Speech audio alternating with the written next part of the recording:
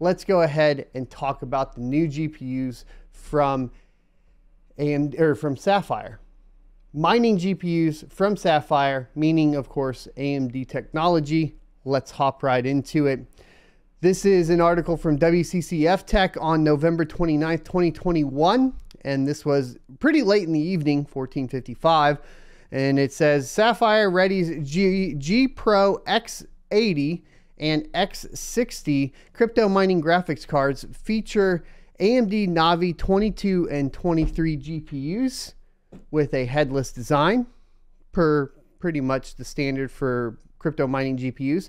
Sapphire's crypto mining graphics cards based on the AMD RDNA 2, Navi 22, and Navi 23 GPUs have leaked out by El Chapuza Informatico. I think I said that right. We'll do. I still got to work on my Spanish.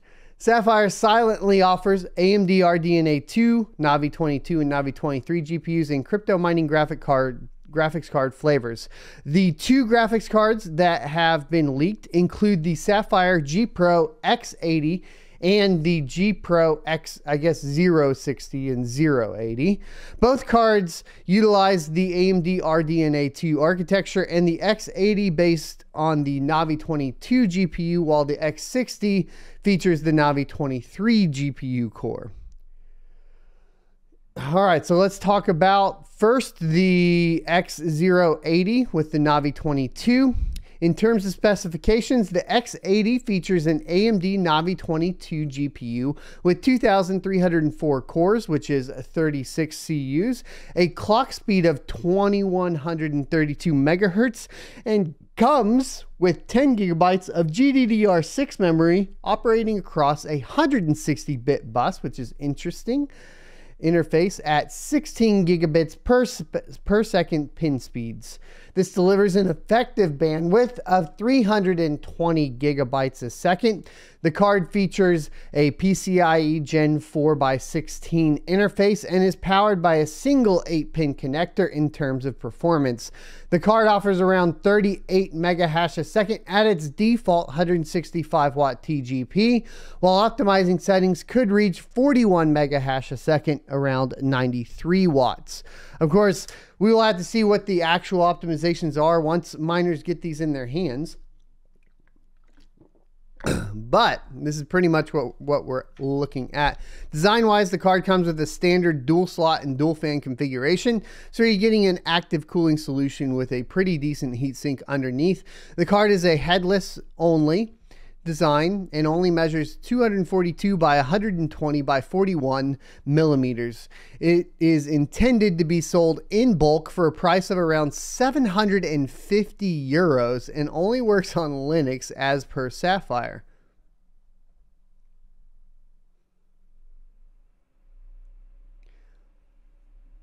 That's a lot of money. Let's calculate that to US dollar right now.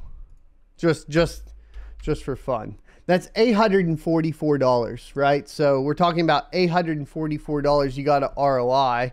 If we hit up what to mine, right, and we like calculate this out manually, what do we got? We got 41 megahash at 95 watts. I think it's going to be better than that. It's got to be better than that.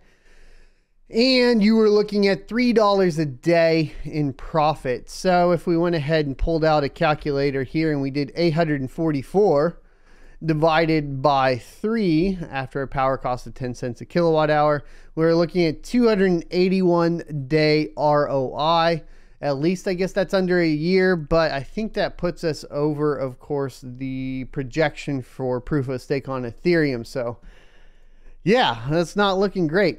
But let's go ahead and take a look at the X060, see if it's any better based on AMD Navi 23.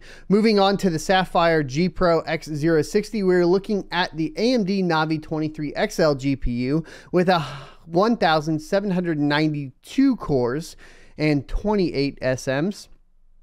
A clock speed of up to 2044 megahertz and 8 gigabytes of GDDR6 memory operating across a 128-bit bus interface at 14 gigabits per second speeds. This gives the card a total of 224 gigabytes of bandwidth. The card is powered by a single 8-pin connector. Performance-wise, this card offers 28 megahash a second at 100 watt default and up to 30 megahash a second with tune settings at 60 watts. At this performance level, the card is still unable to match the AMD RX 6600 non-XT that can produce up to 30 megahash a second with tune settings at just 50 watts. This gives the X060 a performance per watt ratio of 0.49 versus a 0.61 on the RX 6600. Obviously, these things aren't looking that good, are they? At least on paper, they're not looking good at all. The card comes in a dual slot and dual fan design, but is actually smaller than the Sapphire X080, measuring at 193 by 120 by 40 millimeters. The card does work with both Windows and Linux operating systems and is also intended to be sold in bulk. The X060 has a retail price of around 550 euros. So let's go ahead and calculate that out. 550 euros for us Americans means we're looking at 620 US dollars. Then if we go ahead and hit over to what to mine and we type in that 30 at, what was it? 60 watts? Is that right? Did I do that right? What is the projection? 30 mega, oh, nope, that's that one. 30 megahash a second at 60 watts. It's probably going to get down to 50 watts, let's be honest. But let's go ahead and calculate based off of what the article is saying. And we are looking at $2.21 a day on Ethereum after power cost. This looks like a better deal than its bigger brother, to be completely honest with you guys. So if we take a look at that, right, and we have $620, excuse me, $620 divided by, of course, the 221. Oop. We are looking at an ROI of 280 days, so just a little bit shorter than the bigger brother. And that's really going to be, you know, I don't know, not that impressive to me. But we do have new mining cards coming. It does look like they will be sold in bulk.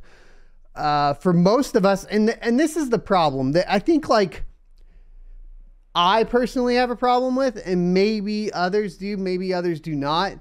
I always see like people getting ASICs in bulk or getting GPUs in bulk. This channel has always been focused on the small at-home miner. And even though I have like a warehouse now that we're like filling out with more hardware, getting up the amount of capital to purchase things in bulk, especially like this at a price that makes them decent, is pretty difficult. And you can end up, if you're just barely making those little niches, like bouncing up your hash rate little by little, it's a lot easier to just purchase retail GPUs used on the market for a better price.